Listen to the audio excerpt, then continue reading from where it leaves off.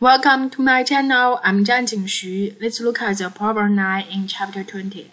Chapter 20 is about inductance, electromagnetic oscillations, and the AC circuits.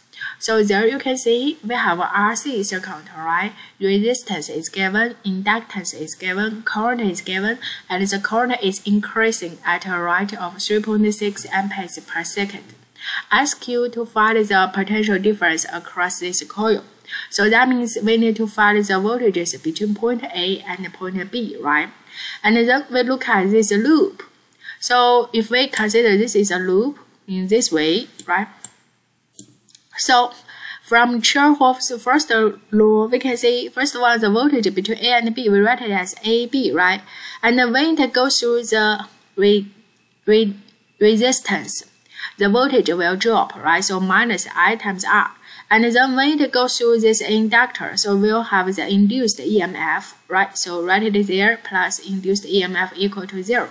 So where this epsilon comes from? From Faraday's law, we know it's a negative L di dt, right? And then, so this time when we want to calculate VAB, so it is IR minus epsilon, and input epsilon inside, you get the equation there. Input all the given quantity, get answer there. Thank you.